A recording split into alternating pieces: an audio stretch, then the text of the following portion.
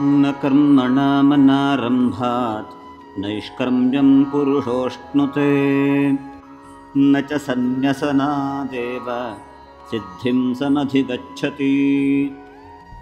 Without getting into the karma yoga, the path of karma action, no one can attain the success.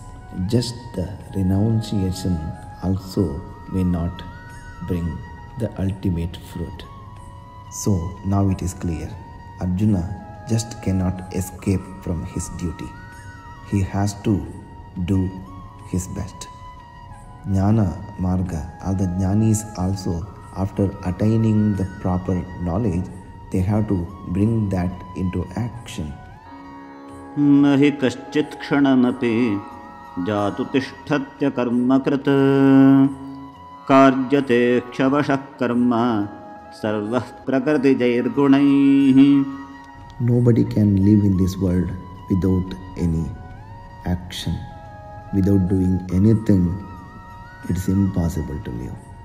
Naturally, everyone is involved with karma only, but completely according to the wish of Supreme Being.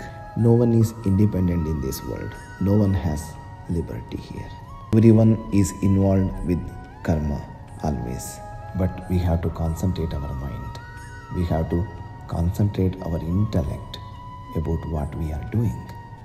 God is the one who brings that intuition into everybody's buddhi, intellect, so that nobody can keep just quiet in this world.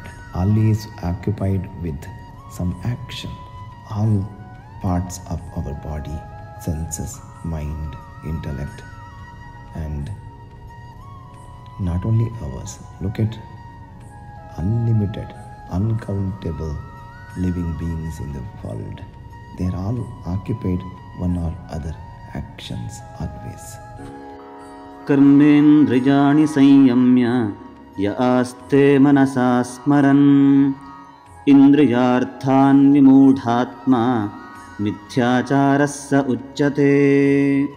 If you just engage your mind just on imaginations, dream, and don't do any action at all, don't start any satkarma at all, that is like you are wasting your great opportunity. If you don't utilize your senses, all the indriyas, you are called as the mithyachari.